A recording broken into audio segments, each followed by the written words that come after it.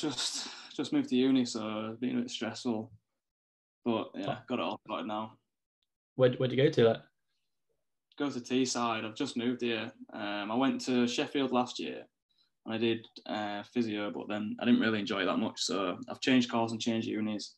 So I've just literally just moved into there. What course are you doing now then? Chiropractic now. So Yeah. same kind of thing, but a bit more like tailored to what I'm interested in. Are you staying in? Is the campus on like the Teesside Uni actually in? Yeah. Teesside. It's Teesside. It's in Middlesbrough. So I'm staying on. It's a place called Cornell Quarter, like one of the accommodations, like with like who are connected to the uni. So I'm just sitting in there. It's not bad to be fair. It's all right. You still getting back to Hull for your training then, or what's the crack with that? So I'm currently training at Hit Squad in Hull. I'm gonna have to obviously I'm not going to be changing gyms. I'm still going to be training there, but I'm going to find there's a few gyms. I think MFA, TFT, that's nearby me, and then up in Newcastle there's SPG South Shields, North East Jiu Jitsu. So I've got a fair few good gyms around me to choose from. I've been to MFA a few times. It's a good gym, like. Yeah, it's a good gym. So I've got brought my car up, so traveling's not really an issue. I'm still going to travel around. Like while I was at home training in Hull, I was still training at like AVT in Leeds, Morley. So I was travelling about an hour for that anyway. And then on Saturdays, me and George Staines, we go to a gym in Manchester called Y Club for wrestling. So I still travelled even when I was in Hull, but now I'm just going to be travelling a bit more, get about. Yeah. How often did you get yourself up to AVT? Like, I was AVT for my last camp, and then my previous fight before that was normally Thursday, Fridays. So I go for Thursday, we do jiu-jitsu with Danny Mitchell and Jay Furness, and then sparring on Fridays. And there's loads of good guys on there, so it's good bodies for me to train with. Just a couple of smaller guys as well, some lower weight, like high-level guys, which is hard to find. Yeah, George is obviously top lad as well. He's obviously coming from with you. Yeah, I train with him every day. So yeah, me and George we move about and try and get the best like rounds and training we can really. But no, even though it's a small place, my head coach Stu and Sam Graham, Stu Graham and Sam Wilkinson, they've just opened Hit Squad, and like for a small place, Hull, like it's got some good up and coming guys. It's a good gym. Yeah, what's the atmosphere there like when you're training? Oh, it's good. It's like it's good because we're all mates, so like we all have a laugh and stuff. But when it's time to work, like we get to it. It's not easy. Like I love my coaches, but I hate them at the same time as well because of course some brutal stuff. But it's all worth it in the end. Yeah. How did you get started in the sport, mate? If you don't mind me asking. So I was 3 years old, and I used to watch the Ultimate Fighter with my dad, and I used to watch Chuck Liddell. And I used to just be obsessed with Chuck Liddell when I was like 4 years old. Like all the old school like MMA guys. And I used to watch it with him, and my mum used to get real pissed off at him. Like, saying I can't be watching this. So for my 4th birthday, I was like, I want to do it. I want to start. So me and my 2 sisters. It's a good role model when you're 3 years old. Like. Yeah, that was the best role model to have. So yeah, me and my 2 sisters, we started when we were all 4. Well, I think my oldest sister was 5. I was 4, and then my younger sister, she started when she was 4 as well. So we all did that up through to being about 13 at a place called Modern Day Martial Arts in Hull. So we all trained there, which is more like a kid's place. And then we did like gradings in there and got like MMA black belts, which obviously like don't exist, but like you know what I mean. It was like just to show like levels and things. So I got myself one of them. And then my sisters, they weren't into it as much as me. They kind of just did it for more self-defense. So when they got to like 13, both my sisters stopped doing it. And then I wanted to carry on, but I wanted to move somewhere for like more adult training. So I looked around and then went to Fight Ministry, which was a gym in Hull, which is where my current coaches, Sam and Stu, were based. But then they've parted ways now and they've set up their own gym. So from being like 14 to pretty much now, I've been training split between Fight Ministry, and then last year moved to Hit Squad. But yeah, all really the same guys, so it doesn't feel like we've moved. There's a lot of the same faces about and same coaches. When you started training, then you just started training like MMA in general, not like one aspect of it. No, so that's like obviously I think quite most people think I don't know what they think I'm like a striker or whatever, but because I've done MMA from being 4, I've got I'm equally rounded in every area. I've just always done mixed martial arts, never like specialised in an area. So I won't say I'm like a specialist, but like more of like a generalist. You know, I can do everything to a good level. Yeah. Is there any areas more? See, I feel like often you might get called now like more of a striker now, because obviously then 2 first round knockouts on your record, but you feel confident in all areas, do you? Yeah. So 3 first round knockouts and one submission, but I probably, if I was going to say anything, I was more of a grappler. Oh, was it 3? Sorry. Oh, sorry, I did. Yeah, 3. So my first fight was submission. In I think that was 54 seconds or something like that. It was all around a minute submission, and then 1 knockout, and then I fought Alan Barron, lost that, but it was a close fight. Just made a rookie mistake really, just because it was like my first 2 fights lasted 50 seconds. So going into my 3rd fight, I was like basically like a debut fighter. I didn't know, I'd not been hit, and I didn't know what hurt, like leg kicks, didn't know the feeling, how like I didn't really know how to pace myself or anything, so I was just hunting him down like a maniac. But nah. So 3 first round knockouts, 1 submission. So yeah, it's going well. But I'd say I was more of a grappler, but I feel equally comfortable in all areas really. Yeah. I think like people can feel comfortable in certain areas in training, but when it comes to a fight, I think you always revert back to what you feel like most comfortable in. Like George, he's got really good striking, but when he fights, he wrestles a lot of the time. Whereas I kind of feel more comfortable just at the start, keeping my distance and just feeling him out striking. Yeah. Obviously, you said you revert back to what you used to, but obviously you don't have like a base style to sort of fall back to. So it's kind of just wherever I feel the fight going. Like I'm happy to go wherever the fight goes, just adapting the situation. So yeah, I wouldn't really say I'm any specific martial artist. Yeah. Am I right in saying you had a bit of a break after that loss between that loss and your next fight? Was that because of COVID?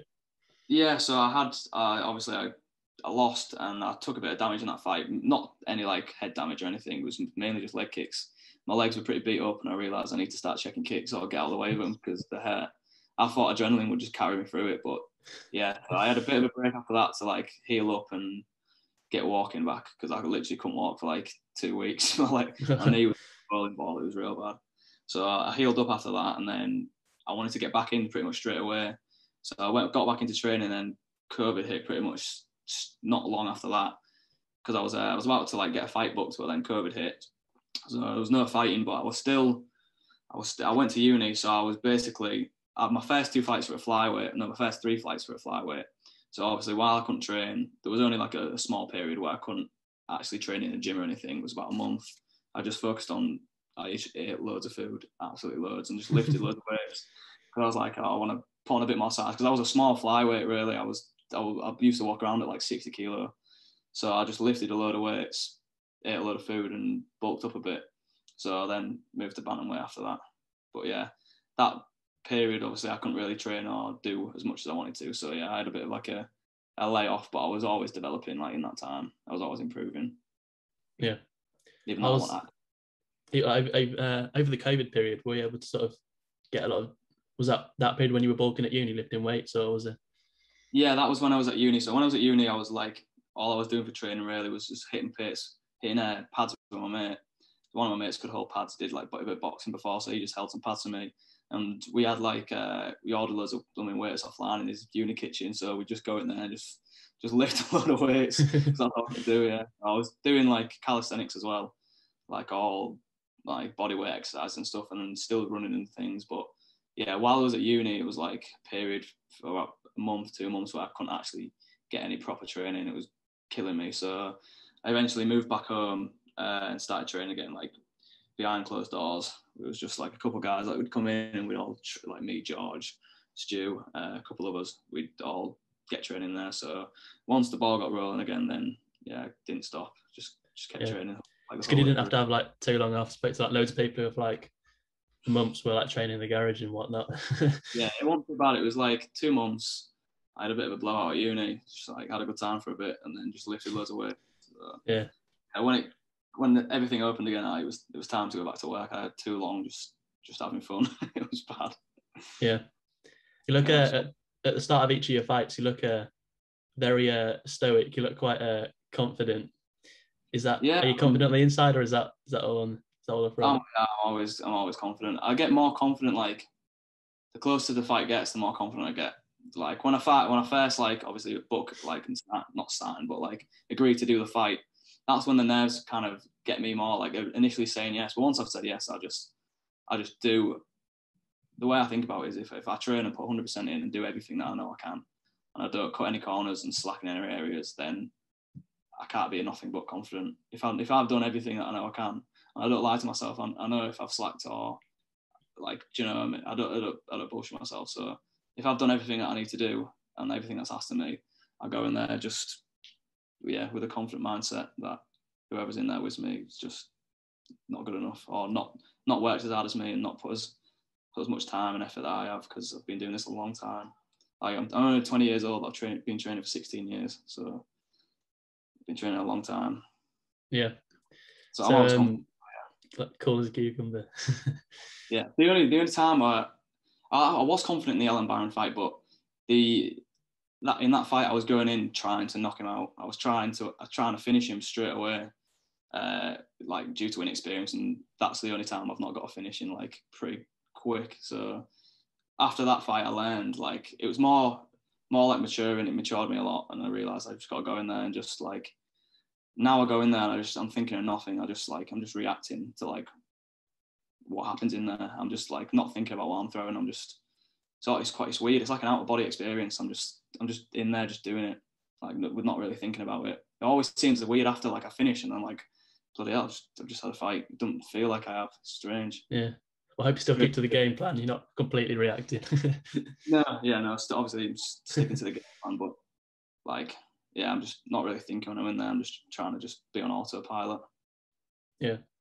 Sounds like it all sort of comes from the preparation for you. So complex, all the preparation you've done. Yeah. I know. Like I was training twice a day, like minimum twice a day for like 7 days a week, really. And and all the things I've done up leading to the fight are going to come out. Like I don't have to think about it. They just come out when the time's right in the fight. Yeah. Or yeah, like you've done it so much, it's just sort of instinctual. Like yeah, it's just like muscle memory, like just reacting. I think if you go in there and you're thinking too much, that's when you think and then you second guess yourself and you've waited too long and then you know what I mean, you're on the back foot already. I just go in and I just start fast and just like I just probe and wait for them to like throw things back to me. Yeah. So no, it's good that you're so confident in yourself. It doesn't sound like there's any sort of self doubt in you. And like you say, if you self doubt when you would like to throw a punch or whatnot, then you're hesitating and sort of maybe that's when some people fall apart. The only way I have self doubt is if I've slacked in training. If I've gone through camp and taken time off when I didn't need it and slacked with my diet and everything. So if I know if I've done everything, I'm gonna go in there, I'm gonna get the win. So I'm just fully confident when I'm in there. Obviously, like on fight day nerves, like they get me a little bit, but again, the closer it gets to the fight, once I start warming up, it's like my pre-fight routine. I have like a bit of caffeine and then get warming up, and then once that's all kicked in, I'm ready to go. Yeah. Now we're out of that sort of like COVID period. Now we're back to sort of fights, promotions being back on like regularly again. You wanted to get back sort of fighting as much as you can. Yeah, 100%. So I fought. I've forgotten the date, to be honest. It was like only about a month ago. August 7th of August was my last fight. I was going to say your last fight weren't that long ago, or was it? Yeah, no, that was 7th of August, and then this one was 18th September. I was meant to have one on the 16th of October, but I've just had to pull out of that because my hand's broken. Like, the BMF one. Yeah, I had to pull out of that because my hand's broken. So yeah, I didn't know about that, man. I was going to ask you about that. I'm gutted, really. It's a bit annoying, but yeah. So in the Harry Kenwebby fight on the 7th of August, that was when I popped my knuckle. Like the punch was like thrown like downwards, so I connected all on like my first knuckle, and after that it was swollen, and like I didn't get it x-rayed, but I was pretty sure it was broken. Like it was just swelled up massive, and I couldn't really move it or fit a glove on. So I just kept training. I didn't really throw my right hand properly all camp. Like I just did like jiu-jitsu, a bit of pads, but just was like tapping real light. And then any sparring, I had to do it in like boxing gloves, so I didn't get many MMA rounds in. So the preparation, to be fair, for my last fight, it wasn't ideal. Like I was probably the most nervous I've been for a fight in my last one, because it wasn't perfect. You know, I couldn't really throw my right hand, and I couldn't spar like how I wanted to spar, because I was always thinking about it. Like it hurt whenever I punched. I didn't want to. Sorry, I thought you said you'd actually done it in the fight, but it was in the coming up to it. Yeah, no, it was in my last fight. It was in the Harry Kenworthy fight that I did it, and then I just kind of coasted through camp and tried to minimise like as much as I could on it. And then, but yeah, I was warming up with Stu, and I was like, I can feel it. I was like, my hand's gonna break, or you know, I'm gonna do it again. So yeah, it's pretty swollen and painful at the minute. I can't really get a glove on, but I'm still training, just doing other stuff around it. Yeah. Do you know if you've done any serious damage to it? I'm not sure. I need to go and get scanned, but I can't get a glove on it at the minute. It's pretty. I don't know if you can see on there, but it's pretty fat. So not good. But I don't want to. You know, I could probably make it to the fight, or like the fighter in me says like, oh, I can just do it again. I'll just coast through camp and I'll make the fight, and because I'm confident I can still go in there and win. But I don't want to go through and then like have a recurring injury. You know, my whole career where it gets better and then. I don't need to like have a recurring injury. There's no rush, so I'm just gonna let that heal, and then once that's healed, I'll be back in there. Just focus on probably jiu-jitsu for the rest of the year. Get some grappling tournament on. Yeah, hopefully, obviously heals as soon as possible, man. Yeah. Do you compete in the grappling much? Yeah, so I did competed about just before. No, it was just after. So I fought Harry Kenworthy, and then I went on holiday for a week, and then came back and then did a grappling tournament, and I got bronze in the last one I did. But there were some good guys like Mohamed Mokaev was in my division. There were some good dudes in my division. But yeah, I want to get back in there. I like grappling. It's like one of my favourite sides of the whole martial arts. So yeah, I'm going to look into do. I think there's an Empire coming up. I think an All Stars. I probably want to get on both of them. Yeah, and I don't have to wait for them. I can just do it at whatever weight, because it don't really bother me grappling too much. I just don't want to have to cut weight again, because I don't like cutting weight. I like my food. How much weight do you normally have to cut for? Obviously, you cut a bit less now. Now you've moved up a weight class. So. Yeah. So normally it depends on like my lifestyle and how greedy I'm being. But like I walk around now at about 68 kilo. I walk around about 68, but I'm like got a fair bit of fat on me. Like I'm quite stocky. But then like I cut down to about like 64ish, and then maybe I get as low as I can, and then cut a little bit of water. But it's the bantamweight cut is really easy. It's like 2 weeks of just looking at what I'm eating and stuff, and a bit of dedication. It only takes around 2.5 weeks. Flyweight cut now, I've not made flyweight since obviously bulking up, and because I did put on a fair bit of muscle, so I haven't made flyweight since then, but I'll definitely be able to do it. It'll just be like a proper cut, like a pro kind of cut. Do you think you're planning on going back down then, or? Yeah, I think so, because every camp I have at bantamweight, I see, obviously just along with the cut, like I lose a bit of muscle. So my most recent fight, I want big. I want as big as I was like about a month ago. I lost a bit of muscle from the cut in that, but it don't really bother me, to be fair. I'm strong enough to fight a bantamweight. The reason I fought a bantamweight is because I want to get in. Want to get more experience, so I want to be able to fight up regularly. Whereas flyweight, I wouldn't be able to make the weight as regular, but when I'm getting to like the level I'm, like title contention or anything like that, there's some big boys at bantamweight. I'm like quite small really, so I'll probably go to flyweight, because that's really my division. I just wanted to get in some quick fights without having to like drain my body too much, so I can go back straight into camp. Yeah, obviously as soon as you've healed up, your previous fights, they're all in Almighty FC, weren't they? Yeah. Where do you see yourself fighting in the future? To be fair, I'm open to whatever really. So yeah, 5 fights in the Almighty cage. So I still want to fight in Almighty, but I was supposed to be doing the BMF thing. But I'm open to fighting any promotion really. It's more, it's not the promotion I'm looking at. Obviously, it's nice fighting on Almighty because it's so well run. Like it's professional and it's all organised. You know, everything's always like on point. So I like fighting on there, but I'm open to fight on anyone's show really, whatever and whoever. Just obviously now with me racking some wins together now, like gonna be looking at high level competition and hopefully some belts. So yeah, I'm easy to fight wherever really, whatever organisation. Do you like the look of Cage Warriors? To obviously, as you get higher up the ranks and getting yourself further towards the big promotions. Yeah, 100%. I think that's the route to go. Like, if you're an English fighter, it's the cheapest because you obviously don't have to go abroad or anything. You can just live at home. So yeah, eventually when I go pro, which I'm not too sure about, like what age I want to go pro at, like I'm and out, but probably about 22, 23, probably like a couple of years at amateur, getting some more experience because I've had obviously 5 fights, but if you add up all my wins, they're under a round. So I've only really had like 4 rounds experience. I fought 2.5, nearly 3 rounds in my loss, and then all my wins are under a minute and then 1 minute 12. So I'm still like, I'm not inexperienced. I've been doing it a long time, but I want a 3-round fight. I want like, I'm not a war because I don't want to take damage. I think it's a bit stupid when people are like, oh, I want a war. I don't see why you'd want to get hit. Like, I don't want a war, but I want like 3 hard fought rounds like in face adversity. So hopefully I'm gonna get that in my next couple of fights. I'm sure. Yeah, it's like when you find it funny, people say, "Oh, he's got a great chin." It's like what you say is he's great at taking punches. I don't even know him for having a good chin. I just want to be known for going in there, taking as little damage as possible and getting out, which is working for me at the minute.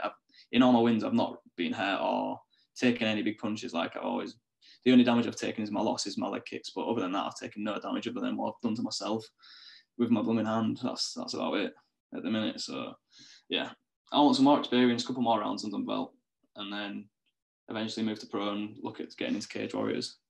Yeah. Have you put a lot of work into your training since that fight on checking them leg kicks? Yeah. If you look at my last fight, I don't know if my fight with Jake Grundy's on YouTube or out yet, but he tried to kick my legs a few times. But yeah, I just drilled in religiously because like I'm not fighting again until I can get out of the way of these because it's pointless. I'm just gonna have my legs kicked to bits. It wasn't even that. It was like I could check kicks and I could get out of the way of them. It was inexperience. It was like over aggressive. I was just always had my weight over my front legs, so I couldn't check. And I was way too aggressive, so I was just walking onto like massive leg kicks. So it was more of like it didn't actually take long to fix. It was just like more of like a light bulb flashing thing. I was like, I just don't have to chase someone down like I'm trying to kill them. So yeah, I don't get hit with like obviously I still do a bit, but way less than I used to. And I throw a lot of leg kicks now as well.